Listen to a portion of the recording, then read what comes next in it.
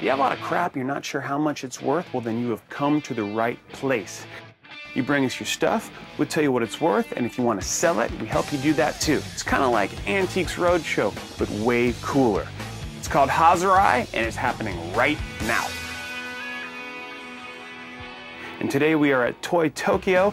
Lev, owner of the shop, knows his toys. To my left is Steven, the proprietor of Traders of Babylon. I'm a big fan of Transformers. I'm especially a big fan of Optimus Prime. I grew up in the 60s, you know, the Silver Age of comics, Batman. Are you a big fan of G.I. Joe? Huge. I like X-Men. Take me through what you have here. Pretty much what I have is, I don't know, assortment of random stuff. It's a 1999 Cause companion. It's the first toy he ever made. And who's Cause? He's a graffiti artist, now moved on to doing like gallery shows and stuff. It's actually one of my favorite G.I. Joe comics just because the introduction of Storm Shadow into the whole story. I have a Tom-Tom. Tauntaun, dude. Oh. Green Lantern number 29. Iceman. And here I got Black Cat from Spider-Man. I don't really know what these are. It was actually given to me as a collateral.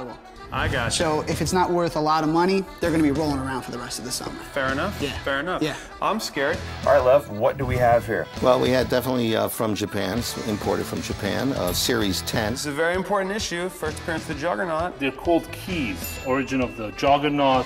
Right. A lot of things are explained here that are relevant to even today's X-Men. First time I saw this piece was in Hong Kong. At that time, I think he was asking $75 each. This is a book that the average collector is not aware of. If it hits, this will be an amazing issue. Right now, a segment we are calling Head to Head.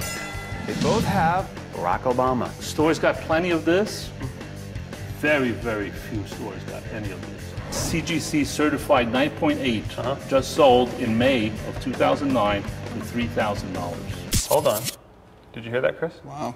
$3,000. I would say the value anywhere between $850 to $1,500. So it's a wide range. You may hit the $500 to $1,000 mark. Wow. Around the $85 level. About $70. $1. Really? Yeah. Wow. So what do you think? You want to put this up on Hazarai.com and have somebody bid on it, see if you can get $1,500 for it? I'll throw this one up because if that one's dropping, just hold on to it, see if it does anything in the future.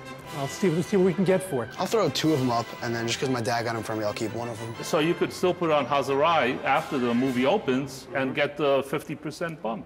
I think I'm just throw up on the website, see if I can get some bids. Did you say you were going to throw up on our website? Throw it up. Yeah, definitely. I want to put it up there. And tune in next week when we go to the nation's capital, D.C., for our very special All DC Comics episode. Want more Hazarai? Then get more Hazarai. 24/7 on the web at Hazarai.com and everywhere else with Hazarai Mobile. Hazarai, the official home for all fankind.